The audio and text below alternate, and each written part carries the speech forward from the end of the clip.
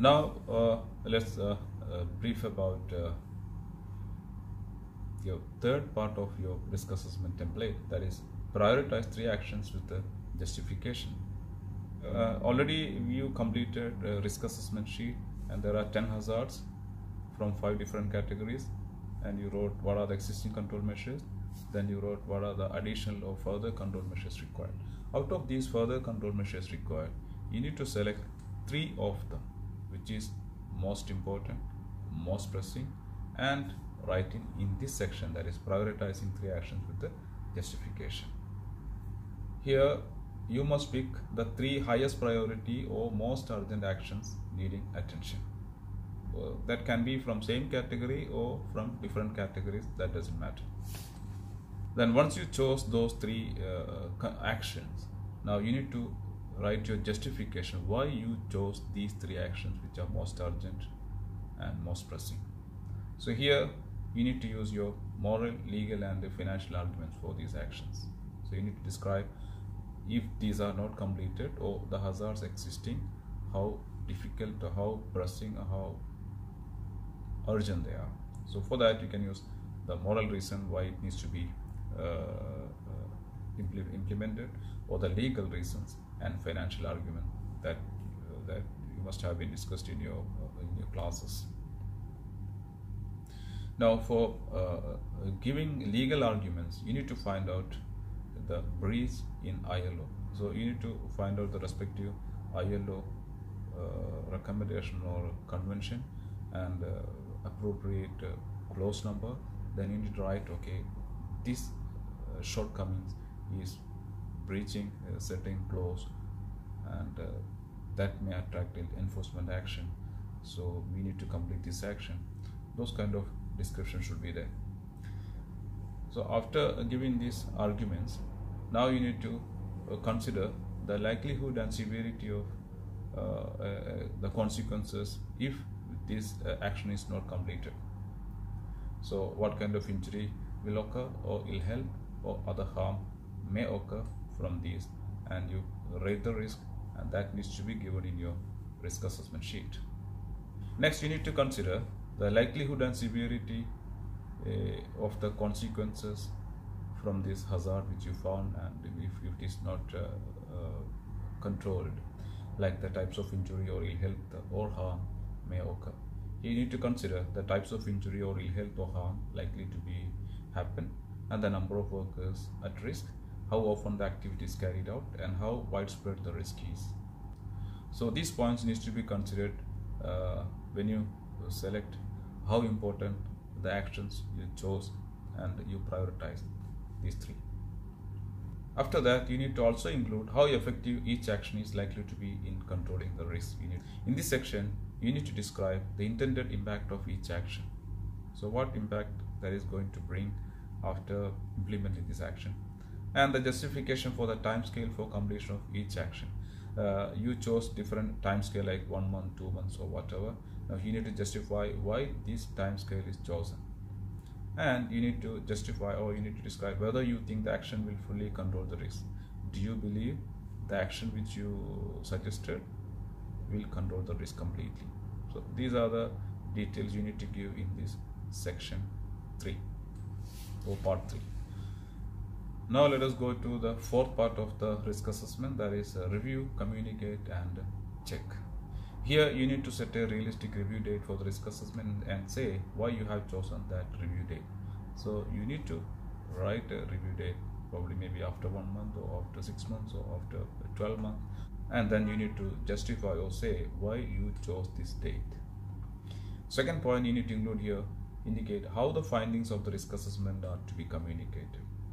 So you need to describe here how your risk assessment should be communicated, through which media. Is it verbal, is it email, or is it by memo or training, whatever you need to mention, and to whom these informations or risk assessment needs to be communicated. So that also should be mentioned here. Then finally you need to indicate how you will follow up on the risk assessment to check what actions have been carried out. So after completing the risk assessment, you need to follow it up, whether the suggested actions have been implemented or not.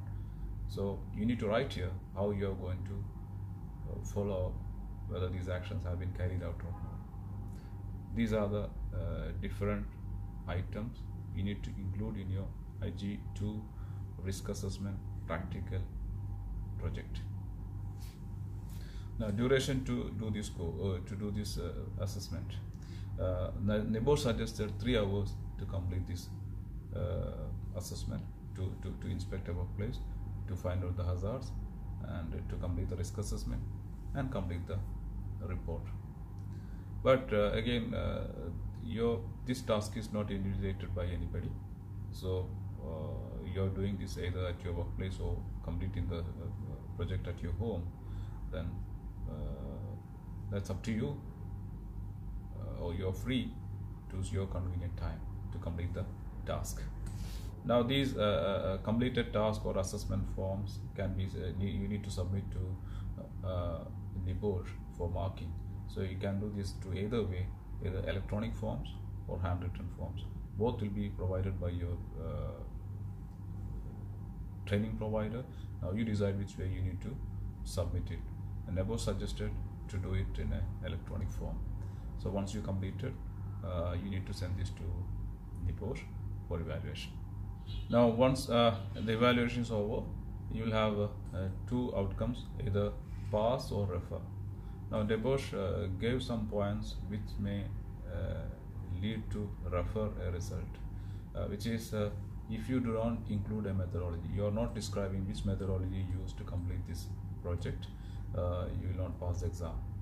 Otherwise, include 9 hazards from 5 hazard categories. You got 5 hazard categories, but only 9 hazards are there, you won't pass the exam. Or only 4 hazard categories, but you have 11 hazards, still you don't pass the exam. Or 10 hazard, but do not state the hazard category. If you are not stating any hazard category, you don't pass the exam. Then, if you prioritize only 2 actions, there is no 3 actions, only 2 actions you prioritize, you will not pass the exam. And include how the risk assessment will be communicated, but do not say who needs to know the information. You wrote how you are going to communicate the risk assessment information to people, but to whom you are going to communicate. If that is missing, then you don't pass the exam. So in each assessment section, they described a marking criteria. I'll brief it. For part 1, that is description of the organization and risk assessment methodology, the marking criteria is as follows. The description must be clear and concise so that examiner is able to understand what types of hazard may be present in the learner's workplace.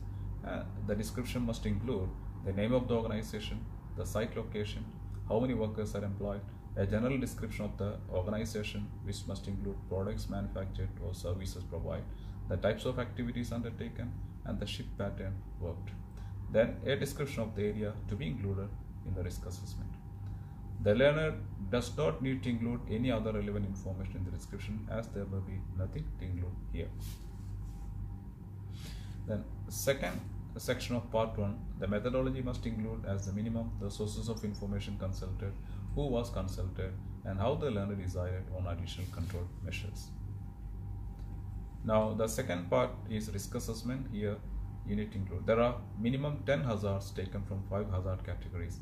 In each column of the table in part 2 of the assessment has been completed with details on the hazard category and the hazards found, who might be harmed and how, what is already being done, that is existing control measures, what further controls or actions are required, with these being sensible and proportionate, time scale for implementation of the additional control measures for each action, with these generally being reasonable or appropriate, and the job role of the person responsible for the action. Now part 3, that is prioritize 3 actions with the justification for the selection. The marking criteria is this way: 3 actions have been selected. For each action of the following has been included: moral, legal and financial arguments. The legal arguments must be based on ILO convention, recommendation and a code of practice. Local legal clauses will not be accepted. Then consideration of likelihood and severity for each action for the same hazard category, and a description of how effective each action is likely to be in controlling the risk. Now the fourth part, that is review, check and communicate, you need to include these. The learner must give a realistic review date for the risk assessment and say why they have chosen that date. Then the learner must indicate how the risk assessment findings will be communicated and include who needs to know the information. And last, the learner must indicate how they will follow up on the risk assessment to check that the actions have been carried out. And NEBOSH declares they issue the results within 50 working days of the date of assessment. And the result will be either pass or refer to the assessment. And if you are referred, then you can submit again your project report after making changes any number of times, but you need to pay extra fees for that resubmission and evaluation. You also will be given a checklist. Using that, you can verify, you can cross-check whether you have completed or you have written all those items required in the assessment. Once you are satisfied with all those elements, all those items to be included, then you can submit it. I believe you got a better picture on how to complete your IG2 practical risk assessment, and good luck with that.